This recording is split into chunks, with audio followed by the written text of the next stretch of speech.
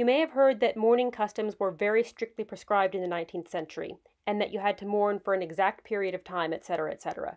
For 99% of people, it was not nearly this strict.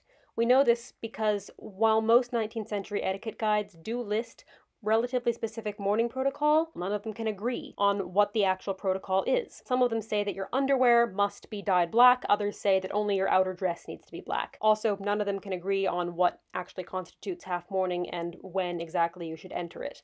The fact that none of these etiquette guides can agree upon the mourning protocols tells us that there wasn't a specific, strict thing that everybody had to do. I have here the Lady's Book of Etiquette by Florence Hartley from 1879, in which she writes, quote, "There is such a variety of opinion upon the subject of mourning that it is extremely difficult to lay down any general rules upon the subject. There is no rule for the depth of mourning or for the time when it may be laid aside."